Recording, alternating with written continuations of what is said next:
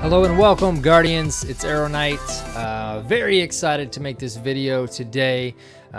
We are going to talk about Gambit. The embargo has lifted and it's very exciting times. I'm able to talk about my hands-on with Gambit and my play session that I had at the Bungie Destiny Community Summit back in April.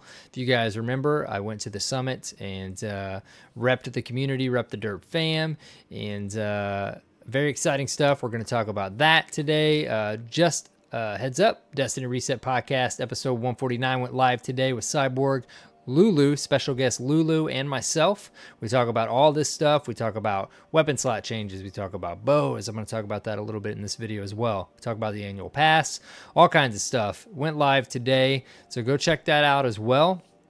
Lulu was also at the Bungie Summit, so we got to break down our play sessions, our different thoughts, and Cyborg got to kind of interview us on Gambit as well as other things. So in this video today, we're going to talk about Gambit, of course. We're going to talk about weapon slot changes. We're going to talk about the Bowland Beyond. That's what I'm coining it as, probably my new favorite weapon. I'm almost certain.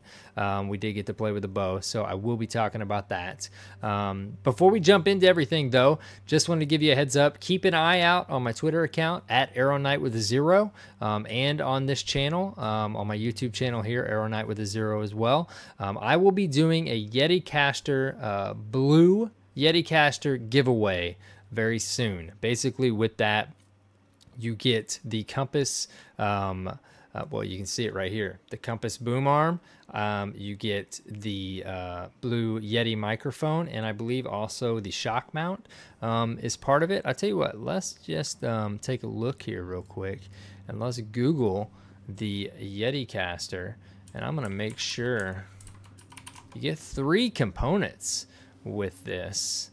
Blue Yeti Caster, here it is. Let's take a look. I will tell you guys 100% here what you get. I know you get the boom arm, you get the Yeti.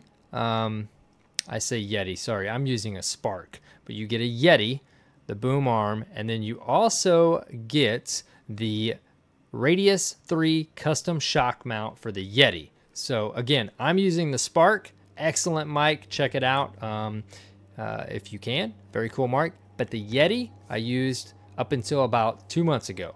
Love the Yeti. So anyways, keep an eye out. I'm going to be giving that away on my YouTube channel here very soon. Keep an eye out on my Twitter and my YouTube channel, and you will see how you will have a chance at getting the Yeti Caster Blue. Fantastic products. I'm sure you've heard us talk about them on the podcast. Moving on, we got a lot of stuff to talk about. Gambit. I got to play it. Very exciting. Basically, I'm going to go ahead and log in here too. You can see my beautiful Titan there. Guys, I started leveling a Hunter. Missed that snappiness, that verticality in the PvP crucibles. So decided to start leveling a Hunter this week. Grinding the faction rallies as well. What faction did you pledge? I went with the Graviton Dead Orbit. I usually go Dead Orbit anyway, so that worked out for me. All right, enough random chatter. I'm going to goof around here in the game. Gambit. Basically, if you don't know a lot about Gambit yet, I'm sure you do. It is a PvE VP game mode. That's what they're calling it. That's what they're coining it as. And it is a true innovative game mode that's coming to Destiny. It's like nothing we've seen before. Just to sum it up for you guys real quick, there's 2 teams of 4. You spawn into a map. It is matchmaking. Lars did confirm that on the social medias. You go in. You spawn in alternate areas of the map, and basically your team of 4 is responsible for killing AI, shooting the aliens, and collecting motes. You take those motes, you drop them in your bank, and when you drop so many in your bank, you progress through the round. It is round-based. You spawn enemies on the opposing team's area, their section of the map, and you can also lock the bank so that you're basically just creating more chaos for them as you're playing. The really cool aspect of it is you want to try to collect 5, 10, or 15 motes. Those spawn different levels of enemies on the opposing team's area. The really cool aspect of it is, and where the VP comes into play, is basically you periodically, depending on, I believe, how many motes you deposit, and then I'll talk about it in a minute when you get to the primeval, the boss, but periodically you open a portal, and that portal allows one of your teammates to invade the other team's area, if you will, and basically just wreak havoc, slow them down, kill them, do whatever you can do to slow them down and create chaos. Bungie is coining, Lars said this when he introduced it, the mode to us at the summit. Basically, it's fight, collect, bank, and invade. Those are the 4 main pillars of the game mode. Man, and we were so pumped to play this. We did not. Nobody at the summit wanted to stop playing this game mode. So yeah, you can go over to the opposing team's area, and you can basically go over there for a limited amount of time. You can see, hello Guardian, you can see all of them, and they cannot see you. So very, very cool stuff. We got to the point where we would save a super for the invading Guardian, because you can't see them, they surprise you. They're only over there for a limited amount of time, but it is long enough to create a lot of chaos.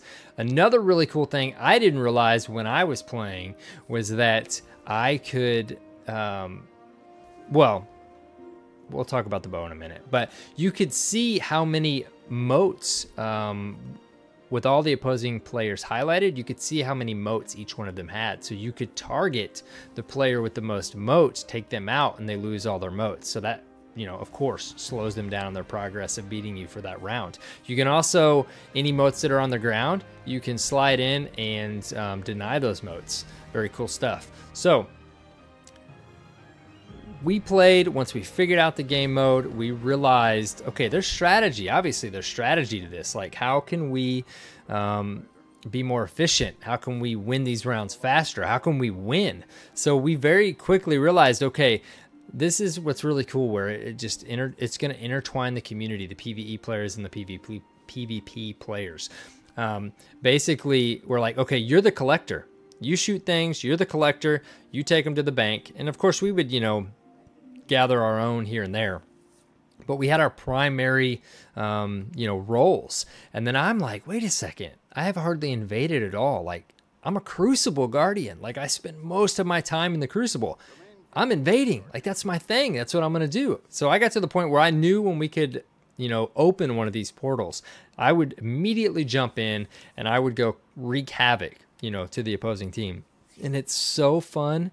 It's so fun to see them chase you. You hide. They don't know where you're at. Like, it was such a blast, such a cool thing. And, you know, I'm super excited for you guys to try this out. You know, it's at E3 this week. It's gonna be at Guardian Con. Anybody going to Guardian Con, very cool. Bungie's gonna be there showing it off. That's exciting. But this game mode, you know, they've confirmed it's gonna be its own node in the director. It's gonna be its own thing, and I'm super excited. Like, for everything that we've seen with Forsaken, like this being a part of it is very exciting. You know, it's a very cool game mode. I don't know what else to say about it other than it was so fun.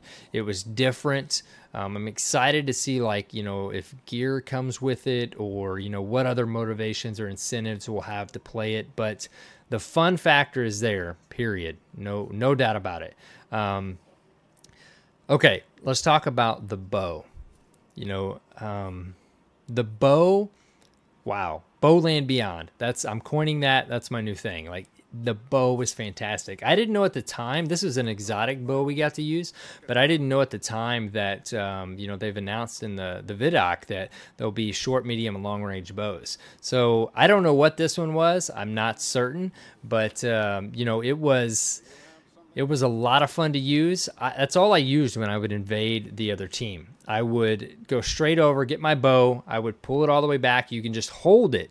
And man, it combines two of my favorite weapons ever in video games, the No Land Beyond and the torque bow from Gears of War. So I would just pull that thing back. I would predict where they were going. I'd wait for them. I'd tag them right in the dome, and game over. Drop the motes. They lose them. So much fun. I cannot wait for you guys to try the bow out. You know, I feel like it's going to be interesting to see how the bows cater to PvP and PvE. You know, I feel like they're gonna be different types of bows, and I hope, you know, it's for many different types of Guardians to use. They are exactly what I like and what I want to see. So I cannot wait to test these bows out and get into the Crucible, get Forsaken in our hands, and just jump in and see what they're all about. I immediately picked up on them. They're my type of weapon, and I can't wait for you guys to try it out. What else? Okay, we got to test weapon slot changes. You'd think I'd have a lot to say about this, but with everything that was going on at the summit and the little play time that we got here and there, because we spent a lot of, you know, 80% of the time, if not more, talking to the devs in different, you know, breakout sessions and stuff.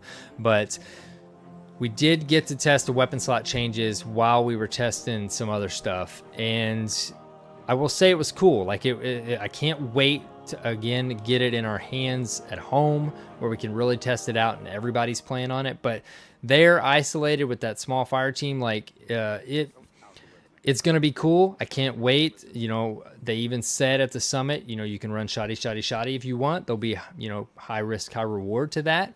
You know, there'll be different things you'll have to consider, but I definitely had shoddy in secondary. I had sniper in secondary. I can't remember what slot my bow was in, if it was secondary, energy, or heavy. But very cool stuff. Everybody was excited about that. We were just as shocked as you were when they, you know, announced it in the vidoc, but or the live stream.